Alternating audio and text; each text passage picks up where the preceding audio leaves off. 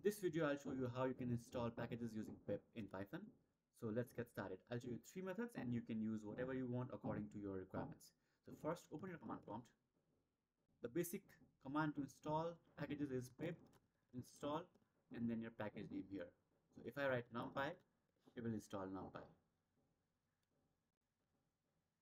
Now this is the basic syntax. Now as you can see, it is saying requirement already satisfied because I already have numpy installed. Now you might need some other packages.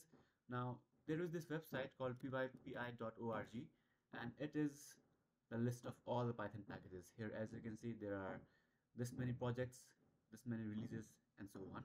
So basic method is just this. So you install a package like this. Now let's search for a project. Let's search for pandas, right? And here we have pandas 2, pandas 3 and so on. So let's say we want to install this. Okay, so yeah, this is the one that we will install, not this one. So if I click on this, as you can see, it shows this here and the latest version is 2.2.0. But if your project is old or if your Python is old, you might want to install an older version, right? So to do that, what you do is you click on release history and you see all the versions here. So you scroll down, there are a lot of versions here. So let's say we want to install 1.2.2, right?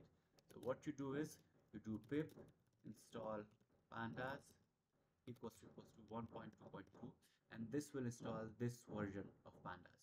You hit enter and your pandas 1.2.2 will be installed.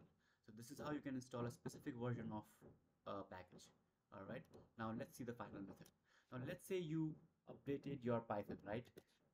The current version is Python, I think 3.1.2.2, but if you have updated that and the package is not yet updated, so that package will not be available for the higher version. In that case, what you do is you do install pandas and then you add pre.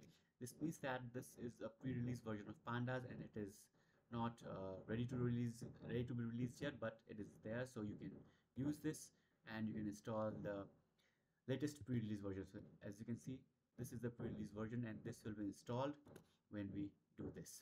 All right, so these are the three ways.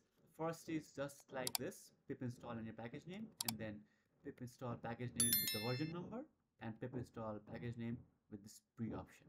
If you have any questions, let me know in the comments below.